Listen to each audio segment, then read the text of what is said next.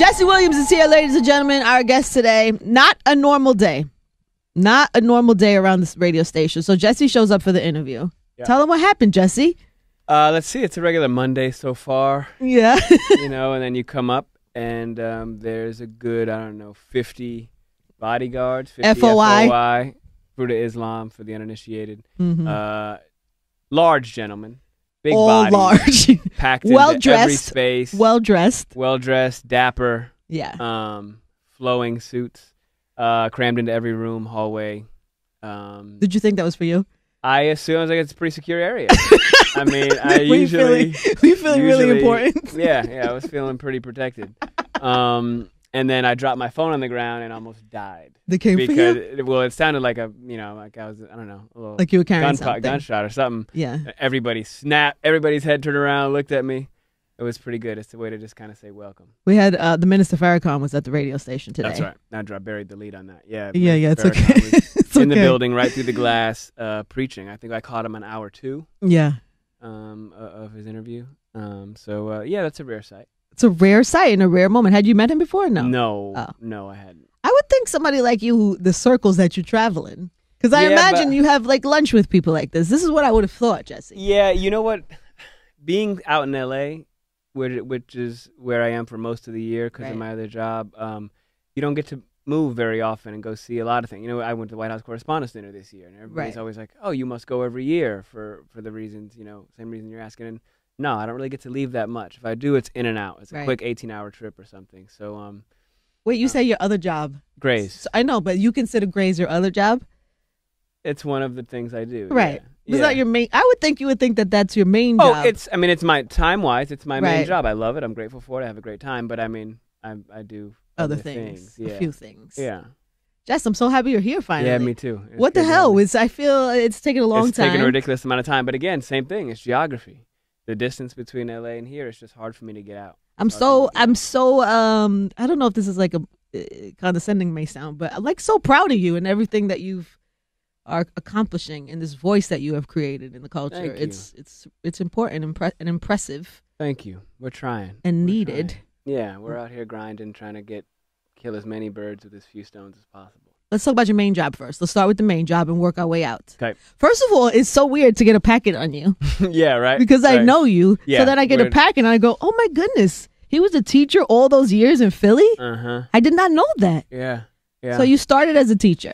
Yeah, while I was in college, I went to Temple University. Shout out to you. I taught. Yeah, I started as a sub. I cleared my schedule like 2 days a week to substitute in the community, and I tutored on the weekends and was an activist and founded an organization, was part of other organizations, including Friends and Family of Mumia. And then as school wrapped up, I stayed and taught full-time high school. Before I moved to Brooklyn, yeah. High school students. High school, yeah. The incredibly important years, but I also looked like I belonged in high school at yeah, the time. Especially at that 20, time. 21, 22. Yeah. Definitely had students bigger than me with kids. So it was demanding, but it was absolutely the best job I've ever had. Really? No question, the best job I've ever had. The most, Jadena, also a school teacher. I heard that. I did hear that. Yeah. You guys should hang out, have a dinner. I know we haven't met, but I've heard very impressive things about that. I could see the two of you having plenty to connect on. Yeah. All right, Jess. So what are we talking? Okay, so we're a teacher. So we're doing Grey's Anatomy season finale. I just watched it yesterday because I was on DVR. We've got a documentary I executive produced called Stay Woke, the Black Lives Matter Movement, which premieres this Thursday on BET at 9 p.m. Oh, it is this Thursday? This Thursday on BET at 9 p.m. Documentary around the movement. Yeah. At large. Got Ebroji to talk about. I know. I love Ebroji. I don't even talk to people in full sentences anymore. The Ebroji app is lit. Okay, so how does that work when you have a show like Grey's Anatomy? Because it's either like you either watch Grey's Anatomy or you don't. You know what is upsetting to me when I say to somebody, because a lot of people know who you are, but if somebody does it and I go, he was also in the Ciroc commercials. Oh yes, and it works. And it connects. works. Yeah. Just the Those were dope commercials, strangest. though. Those were dope commercials. They were kind of fly. They were kind of fly. They were kind of compelling. They were a little unlike other things. And we had a nice assembly of faces in there that you might not know two of the guys, but you know somebody. You might know Aaron Paul. You might know Michael Kay. You might know me. And then if you weren't, say, a Grays fan or something like that, or didn't know you from, they'll remember your face from that. Yeah. Because it was a nice little group of people. That's funny. I had not thought about that as a reference. It happens. I kind of forgot about that. I use it sometimes when talking to a particular person. Yeah, sure. I might have to employ that when a grandma comes up to me and, who are you? Are you somebody? I'm the guy from the Ciroc commercials. Yeah, I try to sell you liquor. That's so funny. And now knowing you better, I think that's a little bit of I would think that it would be a strange fit. It was a little, it's a little weird. I'm not a showy, flashy, hop off the jet in sunglasses and strut around. I'm not a peacock kind of dude. Right. Yeah. But it made sense, I guess, at the time. Yeah, it was fun. It was just you want to go do a Ciroc commercial with Puff, and Michael Kay was a homie, and it just made sense. Yeah, it was good. You didn't do Bad Boy concert last night, did you? No. They had a Bad Boy reunion show at the bar. Yeah. No, I heard, and it sounds like they've been pretty dope. You go outside? Are you out? Are you social? No. I sometimes. I'm working right now. I'm shooting a movie in Atlanta, producing another documentary about school to prison pipeline with Norman Lear. I'm in Florida. I'm in LA. You have no time. I'm grinding. I'm up here doing press for a nonprofit. Press and some work for a nonprofit. So it's work. It's you're work not in time. these streets, and you're a dad, and you're all that stuff. Like I get out once in a while. All right, so what's happening? So tell me about the movie. So it comes out Thursday on BET. Yeah, Thursday on BET. We did a documentary. We wanted to take a look at the Black Lives Matter movement and the movement for Black Lives, which is the larger movement, and just kind of catalog it. Everybody has opinions about it. Everybody has a version of an interpretation of what they think it is, and I just wanted to. It's directed by Lorenz Grant. Mm-hmm. I'm an executive producer. And we wanted to make a project that humanizes the experience and the movement and show that people, that it's not this kind of just disembodied trend. They are human beings that are making incredible sacrifices in their life, particularly Black women, and that are organizing and mobilizing people on the streets to go speak and go take over the halls of power and have a direct impact on policy that can have a real effect on our lives and the lives of our children. So it's not just, take it out of Twitter and the realm of hashtags and put it on the street. Yeah, because I was going to say there's so many different perceptions about them. And some of the, I've heard everything from that they're polarizing to that it's just a hashtag. Well, that's what happens every single time any Black, brown, or disenfranchised group stands up for themselves.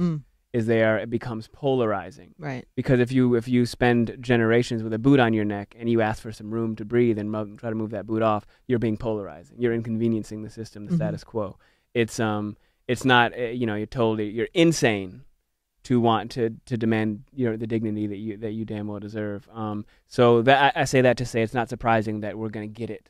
We're going to get misrepresented and be told that it's controversial. Somehow it's controversial for folks, in particular Black folks, to want to be protected and enjoy equal justice under the law that they fought on the front lines of every single war this country's ever had to earn and have yet to receive. Have you been involved with them since the inception, or are you? Pretty much, yeah. Yeah, from a degree. I'm by no means a leader or a founder or the head. Nothing. Just a supporter. Yeah, I'm a supporter. I'm an activist at heart and have been. I understand the culture. I understand historical context for movements towards liberation of people, and I try to be supportive wherever I can. I just happen to have a platform, and I choose to use it to lift other. I think it's such an important time to do a piece like that, to really because show what it is. Like, what is it? What are we doing? Even if you're like you want to be involved, but you don't want to dive all the way in. Right. Like, what are the levels of involvement that you can have? Well, because narratives matter, right? Media matters. Media is marketing. Race, by and large, is a marketing campaign.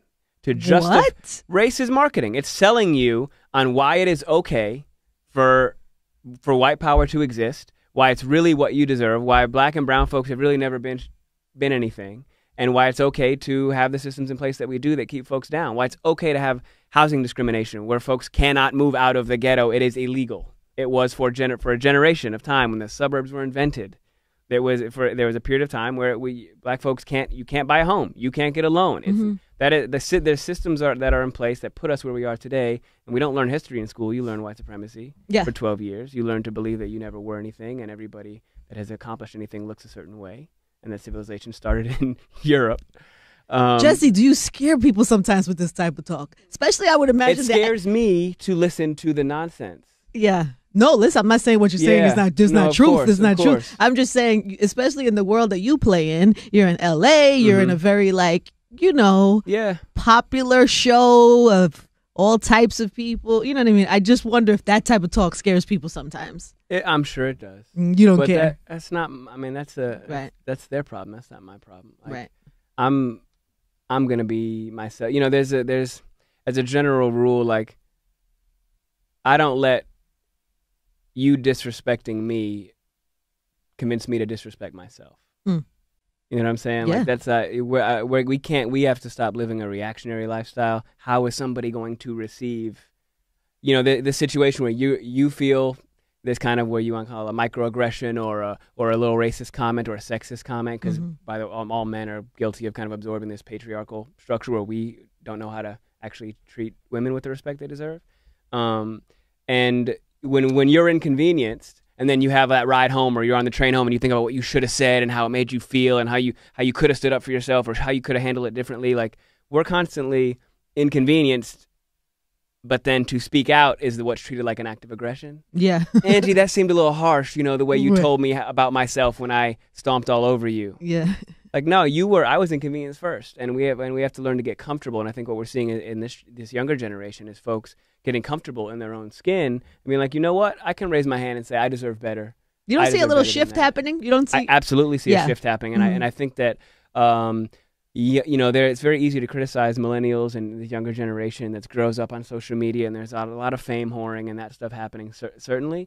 But this is also, I talk about that all the time. It's ruining. It's ruining There's a lot of things that are ruining us. As culture, like the beauty of actual presence, like being present in the moment and communicating and connecting with folks. But this is also a generation that got out and stood out in the streets in Ferguson and demanded the respect that they deserve. We've our whole lives we've watched ourselves get stomped over. Remember Eleanor Bumpers here in New York, like people getting beat up by cops, and those cops getting off. And finally people stood up, and it was this generation that had a huge part in that. And they deserve credit for that. You heard the other cop got acquitted today. In Baltimore. Yeah. Acquitted. And there's all the concerns of the city are about property. Don't hurt property. We can destroy black people and bodies, but don't hurt our property, or else you are the criminal we've always groomed you to become. Wait, Baltimore. I'm talking about, what was it? Is it Freddie Gray? Yeah. Yeah. Baltimore. Crazy, right? Disturbing or normal? She said normal. It's normal, and that's it's easy to feel beaten down by that, right? And kind of dejected, and it's hard to get motivated again. You were in Ferguson, right? I was, yeah. I've been a few times. What was that experience like? I can't even imagine. It's one of those things. If you go on to a plantation but you're seeing an uprising, it's really beautiful, but it's also really horrifying because you're on a plantation. Yeah. But the uprising is magic, right? Like that's kind of Ferguson. It was really beautiful to see folks together. It's really this love movement, right? Like folks are really loving each other and wanting what's best for each other and building and connecting and but it's on a plantation.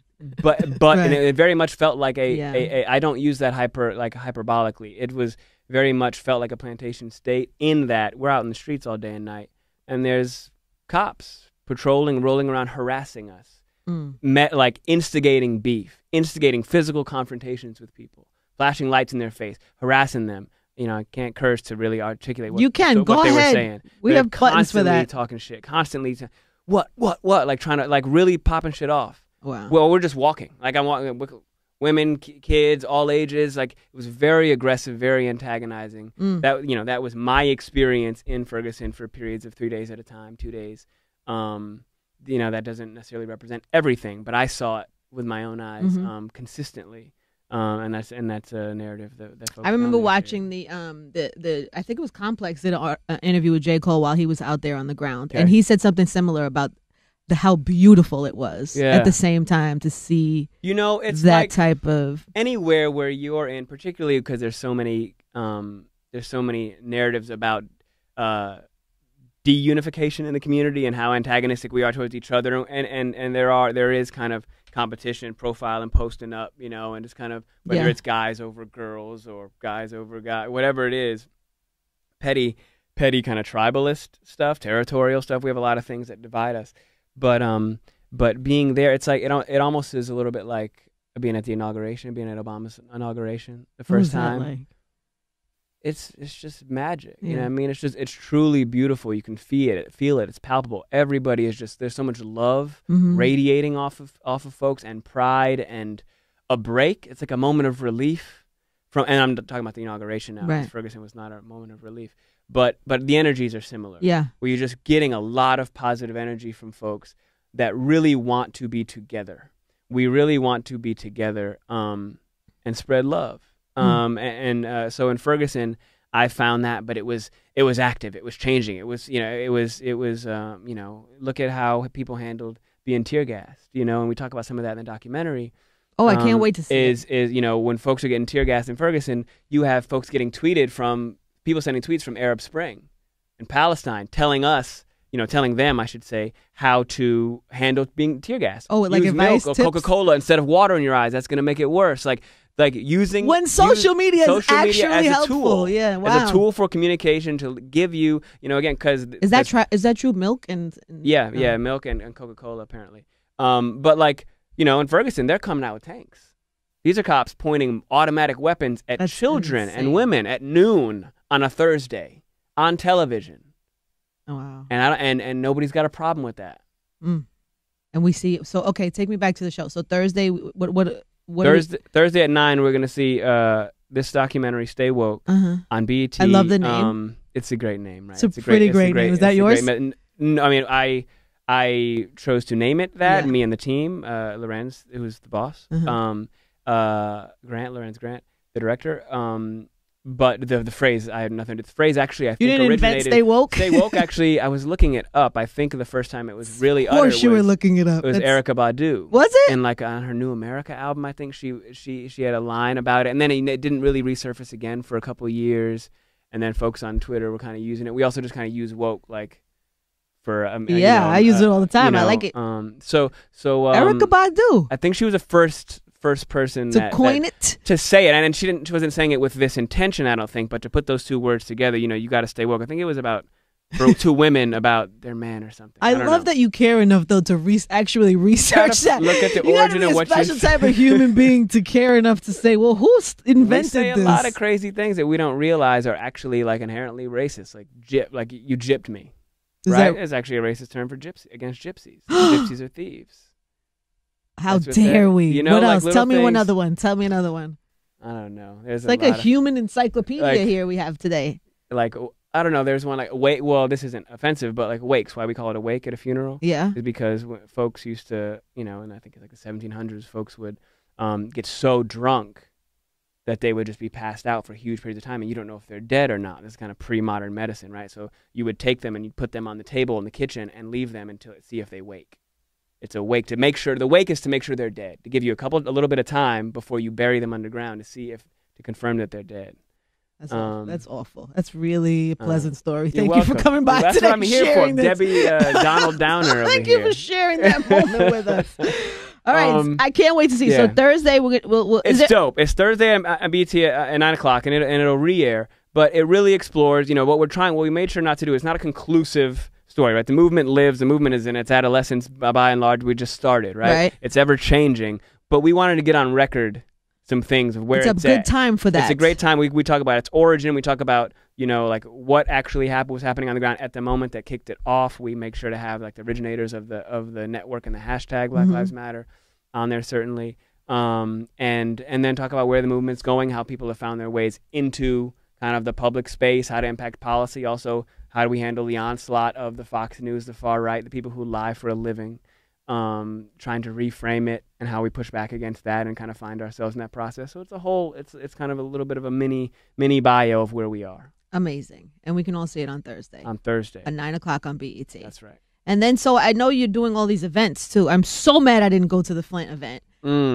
That looked amazing. Yeah, that organization that I'm a founding member of, it's Ryan Coogler, dope, famed director, who's come out with Black Panther, director of Fruitvale and Creed.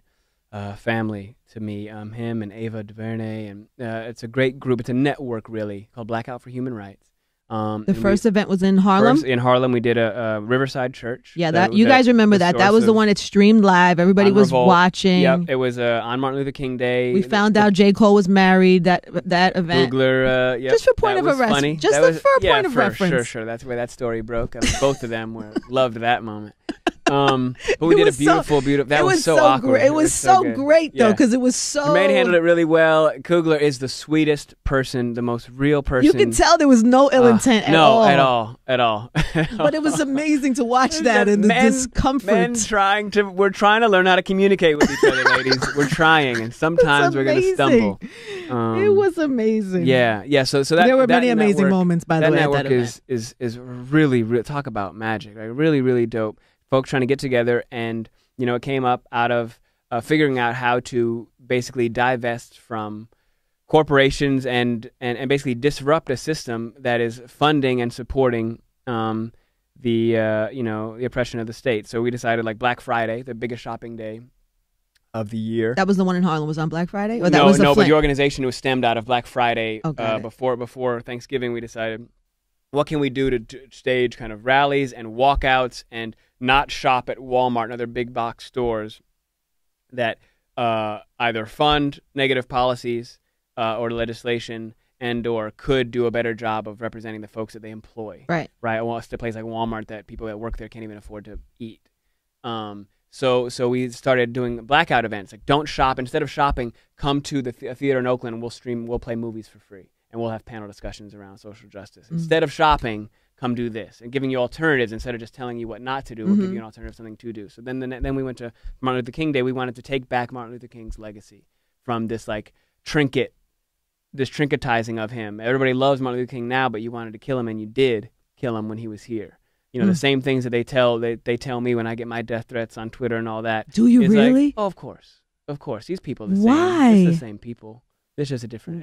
What is their decade. reasoning? They're just really they're really insecure white supremacists. No, but they're blatant racist, or is it masked? Is it? Oh no, they always hide behind like an avatar. Notice these people never show their face. It's like a shield with like a badly drawn eagle and like a American flag missing a star and 2 followers or 3,000 and wow. Nigga this and I'm gonna kill you and this and that. Really? It ain't. I mean, it's nothing. These are just. Is that regular basis though? Yeah. Ugh.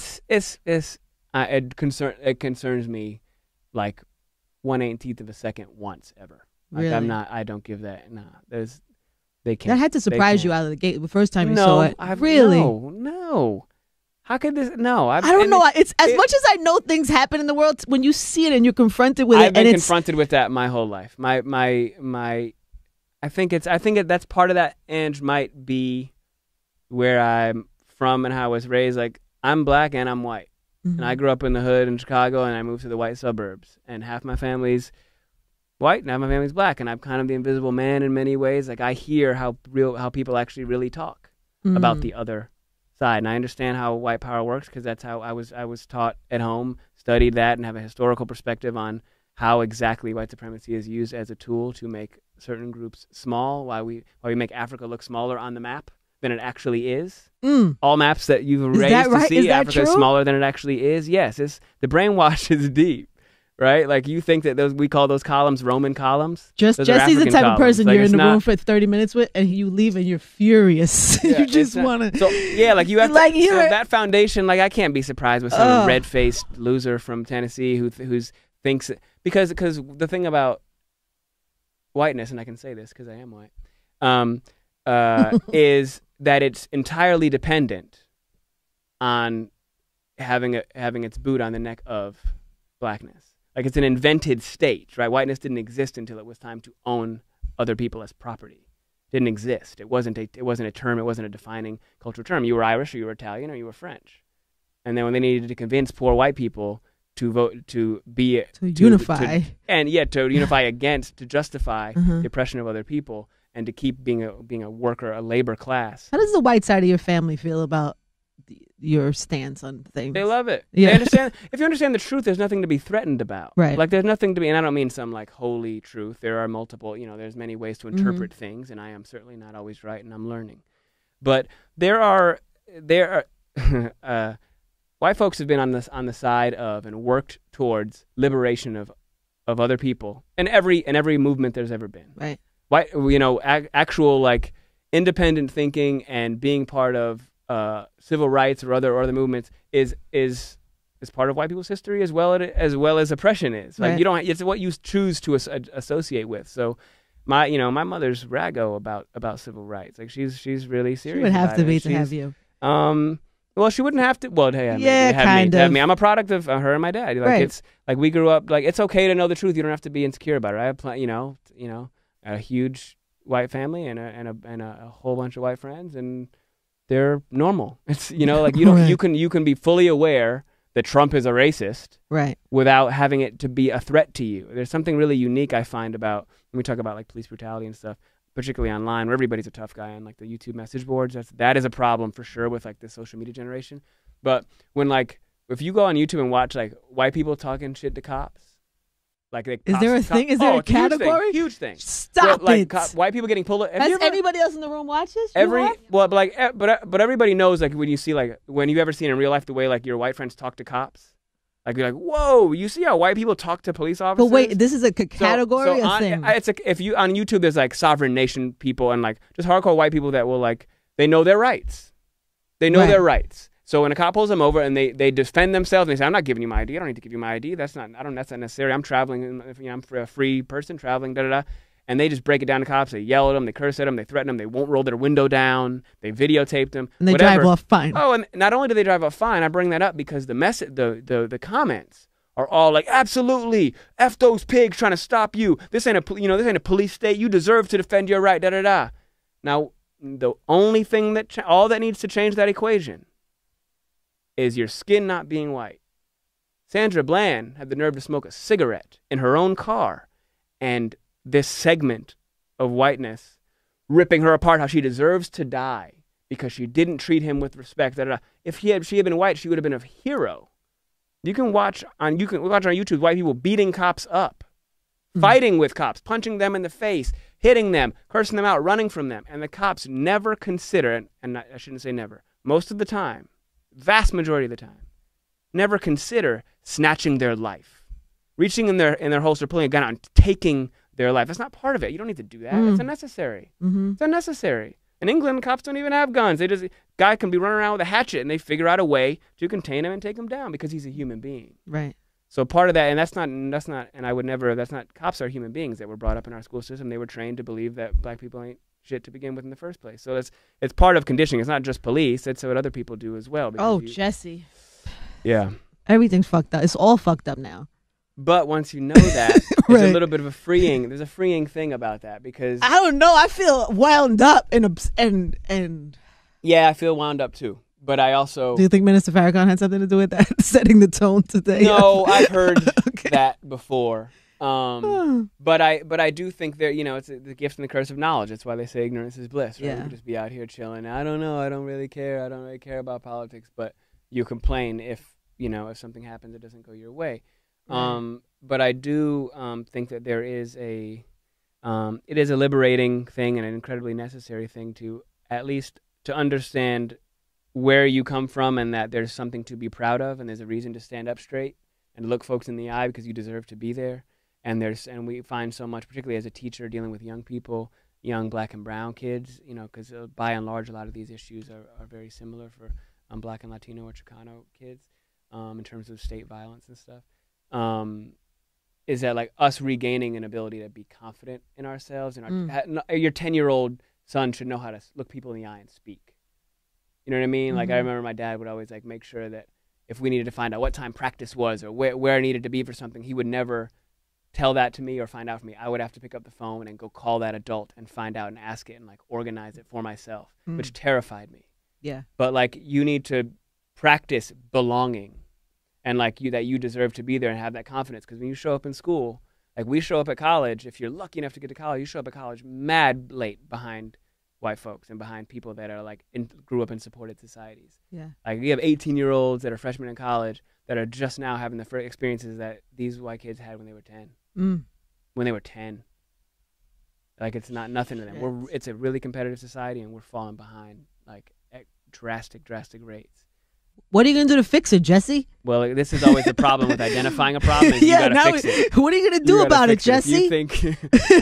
If you point out something messed up, that you're also burdened with having to try to solve it, which is predictable, but at the core unfair. But we're working on it. We're working on it, and part of it is just a general state of wokeness, which is to be aware. Right, which is just a slang version of be aware and be open to the possibility that an experience outside of your own can be true and have validity. Or it can be changed. Yeah, and if it's true, then it can be changed. Because if I don't agree that there's a problem, I'll never contribute to solving it. Right, like this, but that's kind of what like white privilege impacts is like this belief. You know, white privilege is the ability to if you don't experience it, you can pretend it didn't exist. And this notion that the pain of your neighbor is dependent on your belief in it.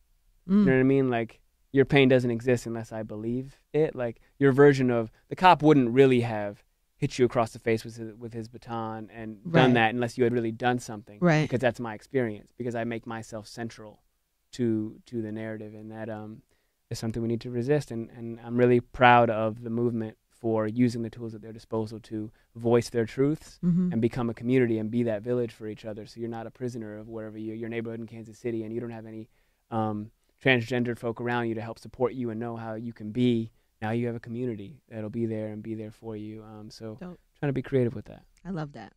Okay, so somebody who's home sleep, not woke. What is the starter kit? Like somebody who is like all the way not woke and doesn't want to really be woke because it could be tiring. Yeah. What is a starter kit of something that everybody could do? Well, as a general rule, if there's something that you want to know or don't know, if I say a word, this is something I was always taught to do as a kid. If I hear a word, I'm going super basic here. Please. If I was ever heard a word, my parents always made sure, like, listen. You hear a word, you don't know what it is, write it down, and then when you get home that night, look it up. Super basic. Super helpful, though. If people are saying words, you don't know what they mean, go on the side later, find out what those words mean. Build your vocabulary. Build your ability to comprehend information that's coming on around you so you are not lost. Because that's a big part of the problem. Is being literate on the issues, right? Yeah, we're not also a disconnect in terms of the people who understand the issues and how they deliver the information, and the people who are disconnected from it. Right, and I can feel condescending and I feel intimidated. Yes. And talking about policy, I don't understand how that works. Yeah. I'm kind of embarrassed to ask, because then that makes me smaller. Yeah. Right, and that's totally real. So which is why I think it's important for when our artists take a stand. You know, I think people who maybe may not resonate to somebody who's speaking over their head looks at somebody like a Kendrick or a Cole or somebody like that. In plain language or in your language. But also, because I'm not going to burden myself with like, we don't really have we use libraries anymore, but in our day, it would be like going back to the library. Back in our day, right? And in 10 feet of snow to school. It's easier now. You go Google. You Google it. But Google that shit. Yeah. Like when you hear something you don't know what it means, like go down a little bit of a rabbit hole and Google it from reputable sources, not Newsmax or Fox or something. But when meet it on your level. I can give you, and I actually might start posting these, like reading lists for historical context. That's an amazing idea to understand just where we are today, because you can never. It becomes a game of whack-a-mole, like trying to solve. We constantly try to treat the symptoms of a problem instead of the actual sickness, right? It's like Western medicine. Like, don't try to figure out why it is that you have really poor circulation. Just medicate it to stop it. Yeah, take a pill. So we're trying to figure out like why it is that we have police brutality. Do you know where the police came from? You know that we had police were created to collect slaves, to chase runaway slaves, and patty rollers. That's why we had police. Police were invented to collect black people. Good Lord, Jesse. So as you start to build policies around that and generations change, is it possible that there's probably going to be an adverse effect on folks that used to be property that are now claiming to be people, but they've never seen any claiming to be people. I don't know you're a person. I've never seen any proof that you're a person. I was told by everything around me that you're a person. When people say, I'm talking about, oh, that girl is beautiful, you know, she's blonde, blue-eyed. But blonde, blue-eyed means beautiful, so what does black and dark hair mean? Jesus is white, so what does that mean I am? Like, and that's just on a Sunday morning to a 3-year-old kid watching TV. Right. You're going to have to change the world. Well, there's a lot of folks. There's a lot of folks doing a lot of incredible work right now, and I'm really proud of all of them. I love that. All right, so can we talk a little fuckery? Let's talk some fuckery. Can we talk a little fuckery? Not to say that your app is fuckery, right? But this is an enjoyable thing that you've created. Yeah, Ebroji is. We're not changing the. Fun. It's not necessarily changing the world. You know, there are some ways. Of course, I'm figuring out ways to change the world, even with Ebroji. But of course there is. So if you don't know, Jesse came up with this app. I have it on my phone, right? And so you know all these little GIFs that people use. It goes right into your keyboard, so that you could use it in conversation. So I could communicate in GIFs. Yeah. Don't I do this all the time? I communicate in GIFs now. Yeah. And then you have it broken down into categories. We have like a real you have a respect category. Respect with a K category. Lit. Yes, we all have, the important things in life. Come on, son. We have, all that. Word.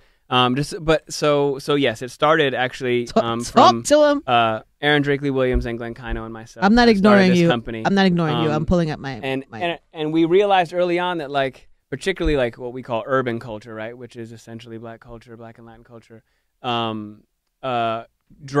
creates and is really the cultural leader on the way we talk, how we talk. The way we dress, what music we listen to, slang, these are all forms of cultural communication. So good. And we kind of, and we realized this is before there were brown emojis even. Like, why are Black people running Twitter, driving national conversations all over the world, in China, for God's sake, right? All over the world is like Black culture and urban culture. But we don't own any of the tools that share this language. And we wait till like corporations like validate what we like. The way we talk is ghetto and ratchet until you decide to braid your hair and now it's like high fashion. Or you decide to wear a do-rag and now you decide to plump your lips and it's okay. And you decide that like Old Navy's going to sell me jeans by saying on fleek. You know what I mean? It's like, no. So you want to own it. We want to own it. We want to start it and be the leaders that we are. So we created a device and we realized that GIFs are what everybody's doing. So we curated these incredible categories. That are incredibly diverse, believe me, in like a real way, not in like a network television. No, they're diversity. So good. It's so good. You can talk in GIFs. That's it. Talking GIFs. We got calm down, Black Girl Magic. The regular stuff. LOL. Yes. Plenty of Beyonce for the Beehive. Beyonce has her own category. She's earned that. Prince has his own category of GIFs. The Shade Master that is Prince. So it lives on your keyboard. So when you're texting, so a lot of other things are really about like GIFs are for like, I want to send you a funny cat GIF or something that's not, ours is about communication. Like, how do I feel right now? Angie's like, yo, come to the show. I want to go to word. I want to say like word or thank you. So I go to thank you. Boom. There's a GIF it adds tone and texture. Like once I send you an emoji, a winking emoji, you've seen it. Yeah. Like I told you, you've seen it. I can't send it to you again. Like it's the same thing over. GIFs, we get new ones every day. They had the Billboard Music Awards last night. Yeah. Right? Where people, the people, everybody shading the Prince tribute. Like, or I should say the other night. So now we have GIFs of that. That's going to be on. Oh, they're up already? Yeah. Oh, good. And that's the other thing. We do it right away. That's so good. Empire came on last night. Like we have those GIFs. We have the GIFs, and we. So it's current, it's fast, it lives on your keyboard while you're texting, you just load it into your keyboard, but there's also a separate app. On the regular App Store. Or the Google Play Store if you have Android or iOS. You also can, if you have GIFs that you love, you can go to ebrojiapp.com and put them in. And we'll load them and put them in the appropriate categories. So good. It's fun, it's easy, it's free. It's free. How do you make money off that then? Don't worry about it. All right, fine. No, we're not making our money off it right now. We're just like, it's about You're trying to change the world somehow. We just wanted to get into the marketplace because the tech world is really, really blando. Right. It really, really doesn't is that a a technical term? Technical That's term, a Silicon blando. Valley term. And I'm learning about some things that are blando. I'm going to talk to you about this later. I want to pick your brain because I have some. I'm in the literary business now. You are You know, I was gonna try to find the appropriate place for this. To congratulate Angie on this. The book. You. Not only is it dope, I read it. I love that you read it. But it's also like it's really good. It's really it flow. You're just a natural communicator. Thank you. But also I hear that it's sold out everywhere at the present moment. That's amazing, and I'm super grateful. It's sold out everywhere. They could have maybe done things differently. It's still sold out. Okay, I'm trying to be in that moment and be happy about that moment. Here's the Jesse Williams in me. Here's the Jesse Williams in me, right? So, as grateful as I'm more grateful for the people that have shown up at the bookstores and feel connected to something. In this day and age, to go to a bookstore and buy a book. And stand in line and wait to get it signed. Like I haven't been to a signing yet without tearing up. That and also the way people resonate with my story is wild touching. And then so when I first got the note that it's sold out, I'm thinking, how exciting is that? And then I realized, well, wait a minute, how come I know they sold a lot of books too. How come they're not sold out? And I realized because they put you in a category, right? Because because the book world is a blando world as well. Is that what we're going with? Right. And so when they look at somebody like me, they look at, oh, that's a hip hop book. And so then it goes in a category. Yep. Which means we'll only make so-and-so thousand. She's a radio personality. So then that goes into a category. She's Latina. So then that goes into a small category. And then so that's how they decide how many books they order. Right. And that's how they decide who cares about my story. And so that disturbs me a bit. And I mean, I guess it's business, but it's something about that is low really, expectations do not feel good. But based on what? Is a hip hop thing? Well, based on some metric that is this is also, you're right, this does become I feel a little Jesse Williams about it. Because by the way, I'm going to coin that today. I'm going to do that. Whenever I'm like fired up about something in the room, I'm going to J-dub on them. So it does, and in my circles, has become a term. I bet. But I mean, yes, when you have folks that are kind of putting you in a box, what happens is this kind of like brown exceptionalism becomes a thing where like if you went out and killed somebody, like that would be a reflection on how many books they would have pre-ordered though if I would have done that. It would have been like a Puerto Rican problem. It would have been like a Latin women problem. Latin girls are crazy, right? If you do something negative, it goes to your race or your gender or your sexual orientation. Right. If you do something positive, I don't even think of you as Latino, right? I extract you from that group and put you in a white space, which is really the same thing as a neutral space, right? Like, oh, you speak so well. I don't even think of you as black. Instead of, oh, black people can speak so well, right? It doesn't trickle down to the people. We extract you from that group and keep that group down, no matter what. So you take the best and brightest, just as like an intrinsic kind of cultural background policy. So there have been exceptional writers from, Caribbean, Latin America, or Central America, whatever. However they want to pin you down, or hip hop obviously sells a lot of content products, all these things. But all of those things don't reflect how they predict where your book would sell. I think they think hip hop book people who are interested in hip hop are not necessarily interested in buying books. Didn't Steve Stout's book sell? I don't know what Jay-Z's book sell. Yeah. So I don't know why that didn't. I don't know why. So doesn't count. It's not. It's something else. It's like when people go, oh well, black movies don't travel. You can't. Black movies aren't big overseas. They don't sell overseas. While I have had agents tell me that. While Fast and the Furious made like $500 million in like 48 hours. When it's an all brown cast, right? By and large, right? Like every shade of brown, right? Well, they're looking me in the face, telling me how black movies don't travel, and then you go, "Oh yeah, but isn't Will Smith really big? Yeah, but or like The Rock had a big movie. Yeah, but The Rock isn't. You mean black, bad? Bad black movies don't travel? Not good black movies travel. Bad, movies. How many white movies fail all week, every week? Right. Every week. Yeah. Right. Tank. Yeah. And all those actors still work? Yeah.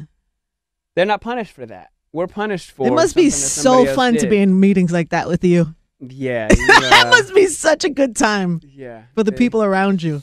Because I'm imagining that you must have some like white agents or lawyers. No, I do not. Really? I do not. Your whole team of color. That's true. Really? That's true. Wow. That's impressive. So nobody's surprised then when you, nobody's surprised when you have strong opinions. I've had other representatives in the past. Oh. And I've never made a decision to hire or not work with anybody based on race. Really? Entirely. No. So it's not like a conscious thing that I don't. It's not. I am conscious of it. It is not a predetermining factor. Got it. Right? Like it's about performance. Mm-hmm. I like to surround myself with really smart people. Right. I like to surround myself with people that inspire me to do better, And that also believe somewhat, in me. I would imagine, like-minded to an extent. Not necessarily. Right. I need you to be creative and dope. I need you to call me with ideas. Mm-hmm. I don't like to. I'm not, and this was like when I was like single and dating and stuff. In general, with partners, people that are around me, I don't want to be the cool guy. And I'm not the guy that like. I don't want to be like the dope guy that's the leader of the crew. I don't want to have like. I don't need a girlfriend that like worships me and has no brain for herself. Right. Like I don't need that. Mm-hmm. You know what I'm saying? Like I want you to inspire me to go do some next level shit. Like Right. I need you to make me better. It's almost selfish. Like you're as strong as your team.